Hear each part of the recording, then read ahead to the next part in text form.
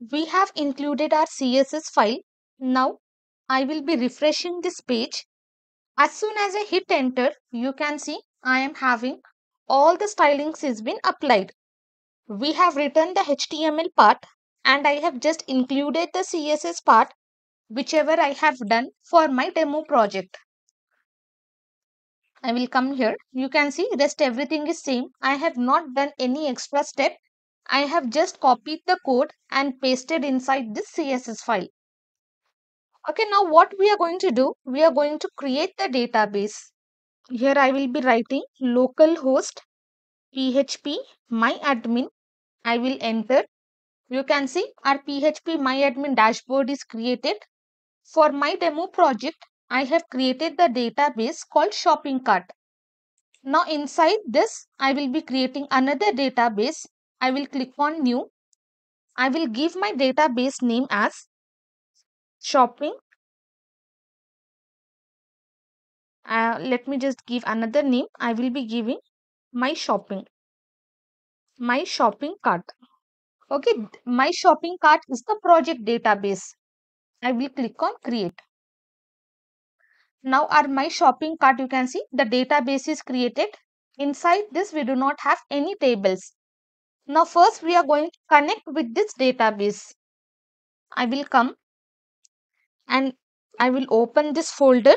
Inside this main folder, I will create one file. I will just write here connect.php.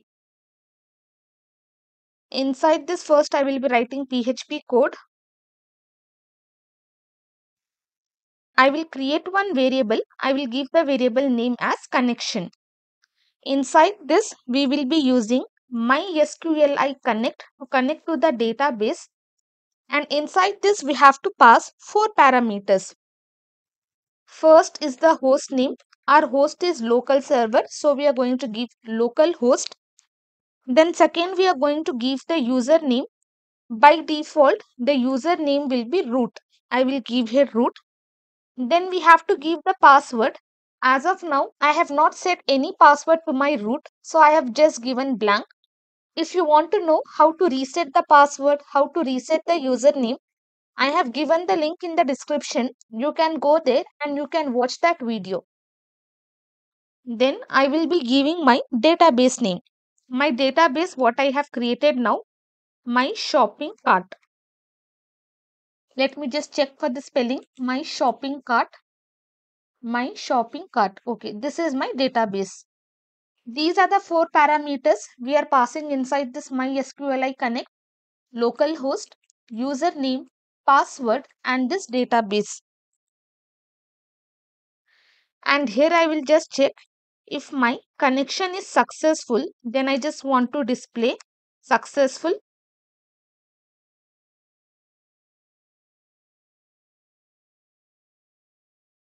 Else I just want to write here die method, and inside this I can just write here connection failed. I will save this. I will copy this file path. Instead of copying, let me just include this one. I will just copy here, and here I will be writing connect.php. I will save. I will come to header. I will refresh. Now I am getting this error. Syntax token if expected.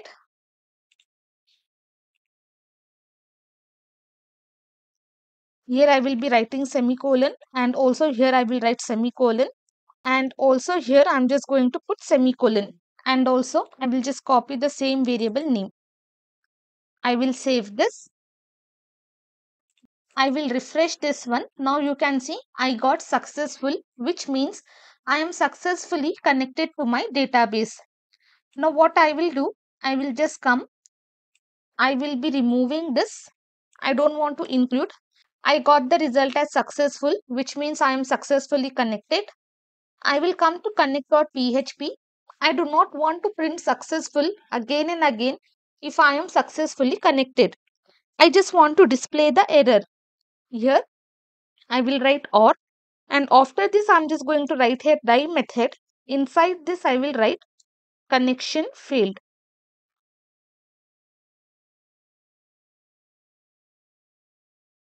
Now I will save this. I will just remove one letter from my database, and also I'm just going to include here. I will write connect.php, save, refresh. You can see I will be getting the error. It is not going to connect because that database is not present. Now if I just write here shopping cart, I will save this. I will refresh this one. Now I am not having any error, which means I am successfully connected to the database. As of now, I have removed that successful message, so that message is not displayed. Okay, we have created the database and also we have connected to the database. Now we can create. Now we can start creating the tables and we can start writing PHP code.